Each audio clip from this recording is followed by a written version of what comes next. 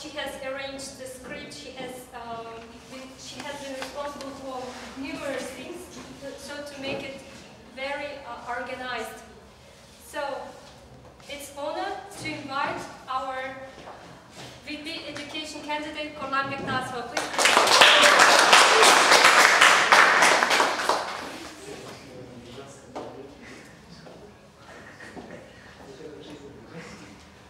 So, hello, my dear Toastmaster members. I am Korlan Bektasova and I am a candidate for VP Education for the next term. So, when I learned that there is an open vacancy for this position, I just told myself, just do it. So, here I am now. ATC has been a home for me for 2 years already. Maybe I was more active in the last year than in the previous year. And I am running as a VP Education finally to give back something to my beloved club.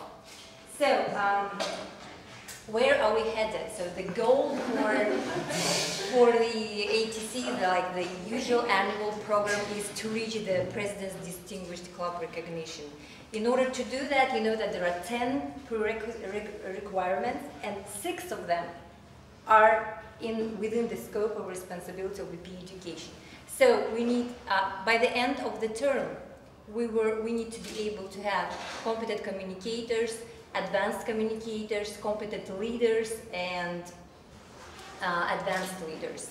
So here, these things will be in my responsibility. And how I'm going to do that, how I'm going to reach that. You know that we all say that I have been a member for more than 2 years, and I should admit that I haven't received any award yet. I'm not a competent communicator, I'm not a competent leader. And you're saying, like, why I should vote for you? And I'm telling you why. Because I know exactly why I'm not there yet. I know what problems I have encountered. I know what was these obstacles I wished to overcome, but I didn't. So I know exactly what we need to drive people forward.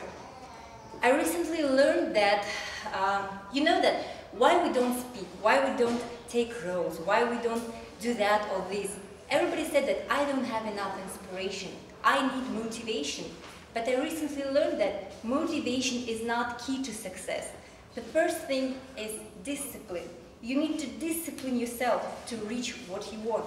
So I am, as a VP Education, gonna make strong discipline, so strong rules in our club. So I am the person who follows the rules, and I want to make sure that everybody follows the rules.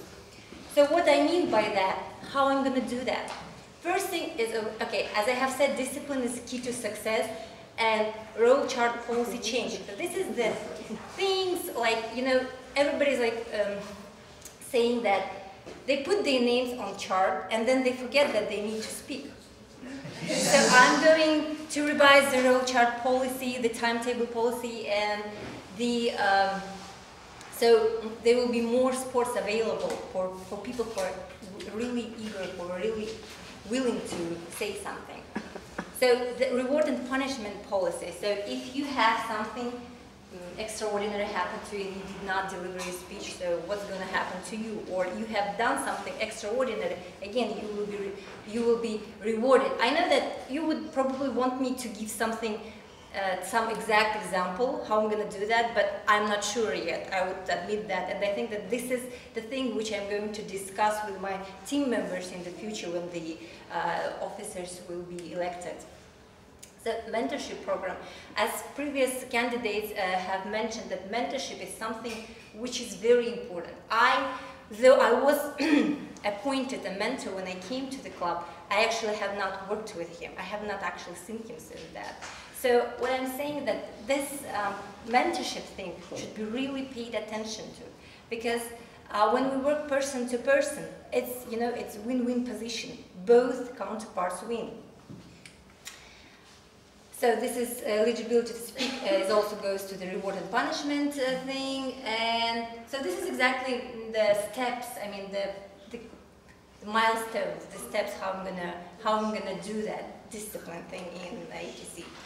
And in going back to the, so I'm the only candidate, I mean, well, I'm proud that I'm the only candidate. I mean, it makes my job easier than for the candidates for president, but I think why I should vote for you.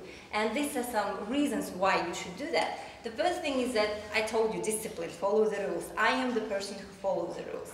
The second is I'm a very responsible person, as I have previously told.